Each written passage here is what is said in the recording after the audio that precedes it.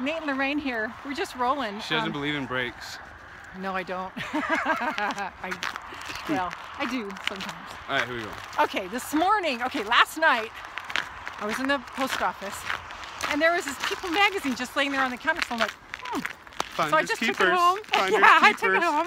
Whoa. This morning I opened it. Well, nobody was playing. Please report closed. And the only thing that interested me in there was there's this article about Bruce Springsteen. My lips are getting frozen. Bruce Springsteen, and how he has suffered from depression his whole life. And he said music was like self-medication. And it brought up a couple things. He says he went into analysis for 30 years and he's still there. It's one of the reasons why I'm so glad I'm not a counselor anymore. I spent years being a counselor, like, tell me about that, tell me about that. Blech! It's like now as a life empowerment coach, it's just like, okay, let's go there. Okay, now what do you want to do with it?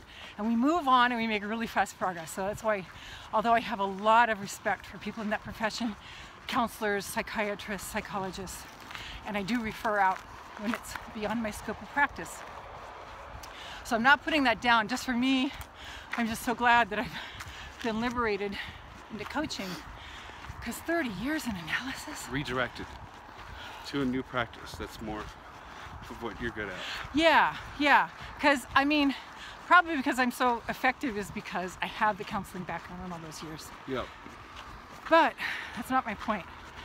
My point is the gift of depression is the best way I can say it, because if you've been following me at all, you know that I have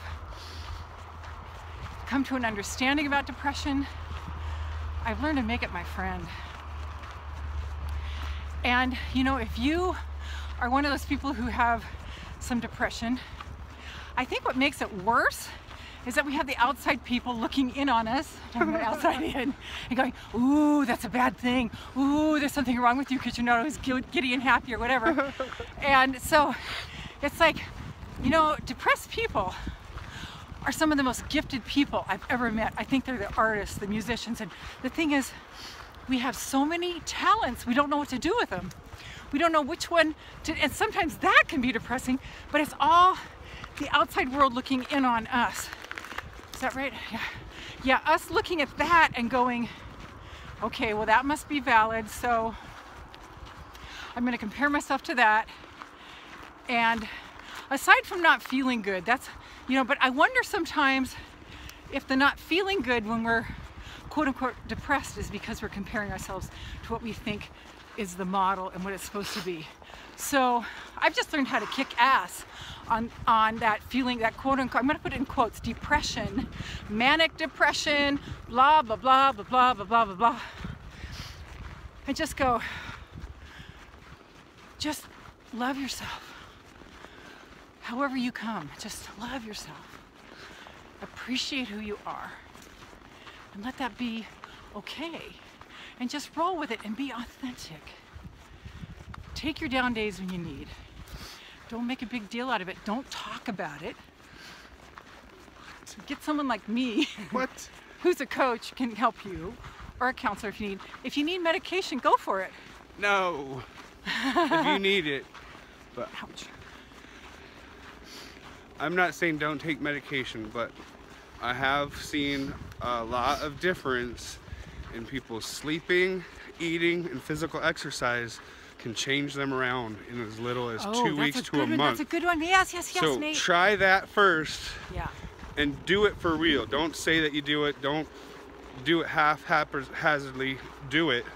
And if that doesn't help your depression, then maybe medication. But I really encourage people to get eating right, exercising right, adequate sleep.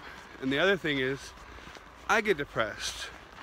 And one of the reasons I get depressed is that I have a hard time identifying with other people, because people are so living for the outside. They're living for acquisition of money, of things, and all this stuff. And it's just like, I like living my life and just talking to people and loving people and being kind to people and serving people and just being happy and being a positive person in the world, you know? And it's really hard to find people that appreciate that, because there's so many people that are unhappy because they are pursuing the things that just don't matter that much, you know? They That's really right. don't matter that much. Like, what does a dog want? A dog wants to be pet. A dog wants to be played with. A dog wants to be fed. I miss Chuck today. All right, a dog wants to cuddle up with you on the bed. All right, that's what kids want.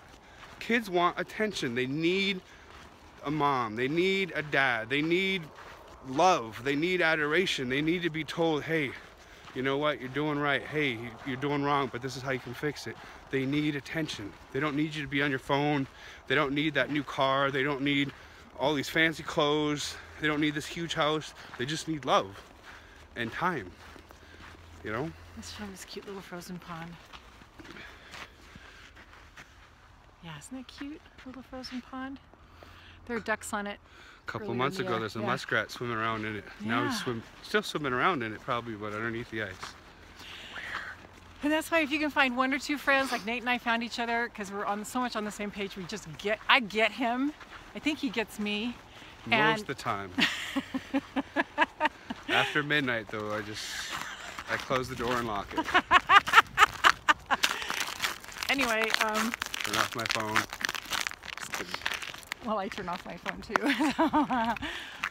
Okay, this is slick. Not that bad. Ooh, what is that? Yeah, so if you just have one or two friends that get you, that's more than most people have, okay? Instead of watering yourself down and having so many friends that you have to fit in with, Oh, like, who do you feel really good around? Those are the ones I want you to be with. Not the other ones who might put you down or question you. Like, no. It's better to be alone than with bad company. Yeah. just real quick, I'm just throwing in there. There's nothing wrong with alcohol. There's nothing wrong with drinking and going out to a bar. But in my life, I've seen so many people that spend their whole life hanging out with a crowd, the right bar, you know, to wake up the next day like just as lonely and depressed as they were before they started it, and with less money in their pocket. Okay, you know who you are. I've been there. And I used to Lots drink of too times much. That I've was been not there fun. in the military, and I just got tired of it. I just said my life has more meaning to it than this. I can go out and enjoy a beer or two, go play some pool, hang out, but it's not a lifestyle for me. And I encourage anybody that's out there doing that to just take a good look at yourself and say, is this what I want for my life? Inside out. Or do I want to live and follow my dreams and not only touch my own heart and feed my own soul, but maybe in doing so and enabling myself, empowering myself to go out and touch other people's souls in a healthy way without the 10 shots of tequila. Ugh. What do you think? I think it's great. You know, little aside here, the way I met Nate was there was this great band playing called Hambone Wilson, and I heard their music and I could not sit still, and I was so glad that this girl got up and asked me to dance, because Where were you when you saw it? where was I? KC no place. You at a bar. What? You were I was at a bar. Yeah. There you go. I was at a bar. And I danced all night long. I could not sit down. I was dancing by myself. Dancing by myself. And people were like, where do you get all your energy? I'm like, I don't know. I was just so inspired. But what was the thing that okay, so I'm driving home. I danced for like 3 hours straight. I didn't even sit down. No, I sat down 1 or 2 times. No alcohol, because if I'd had like even a sip of beer, I would have been on my rear end. So I'm almost home and I can feel this cop behind me. And I'm like, ooh. So I just finally just pulled over, like, I'm over this. He said, because I did a California stop on a stop sign. And those of you from California, you know what I mean. And so, you know, we met each other. So we decided just to be friends. And so what was I saying all that for? I guess how you can meet people could be like the strangest ways. And you can have fun at a bar without drinking. Without drinking. Yeah. Or getting drunk. I mean, you can still have a couple of drinks, but you don't have to get blasted. And the band fell in love with me because I was like the biggest groupie there. the harmonica player was going, And were there any guys interested in you that night? no. Maybe she should have drank. A little I'm just disappointing, kidding. but I'm you know, totally joking. honestly, the bar crowd is not my. I don't want to be with someone who drinks. I mean, Yes. 1 or 2 drinks here is okay, but not every night. And maybe like I maybe have a drink twice a month, if at that. But remember this, I had an uncle who's not an alcoholic and his wife is definitely not an alcoholic, but they met at a bar because they both just happened to go out that night. So bars aren't the worst place to meet someone. You just have to keep in mind that you don't necessarily want to meet that person that's been living at the bar, and now that you come into their life, they're going to quit their lifestyle because you're in their life, because that's not going to happen. Usually they're just going to continue their Right. lifestyle. So, but anyways. Okay, so It's Nate. getting cold. We're gonna turn Yeah, around. it is. Nate Nelson, blurbsurfer.com. Okay, see that beautiful North Dakota sunset? It's Woo! hard to tell what's more beautiful, Lorraine or the sunset. Oh, you're so It's just sweet. like, what? You are just so sweet. It's like 2 sunsets Yeah, at keep him once. around.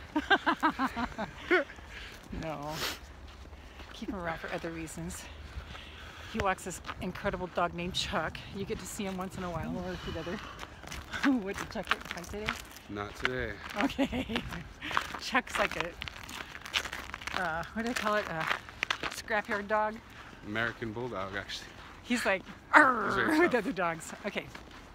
So we're going to sign off. Nate Nelson, blurbsurfer.com. What was your topic in this one? I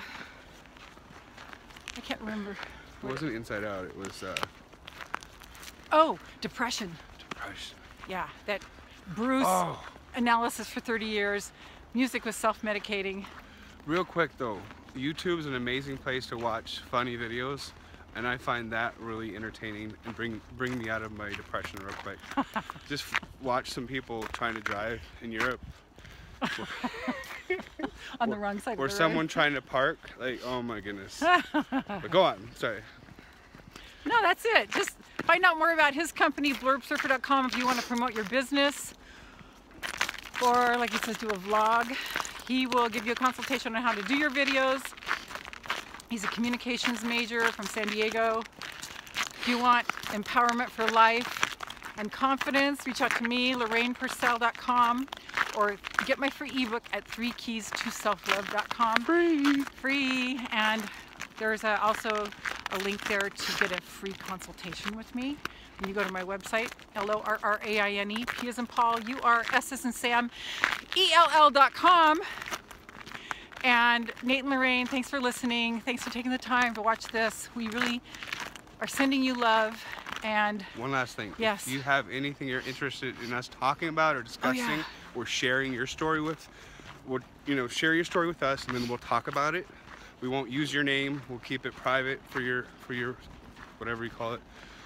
But we're interested in knowing what you have on your mind, and we want to talk about we'll it. chew it up on Walk Your Talk. And then we'll spit it out. Just kidding. Thank you so much. Okay, sending love. Bye.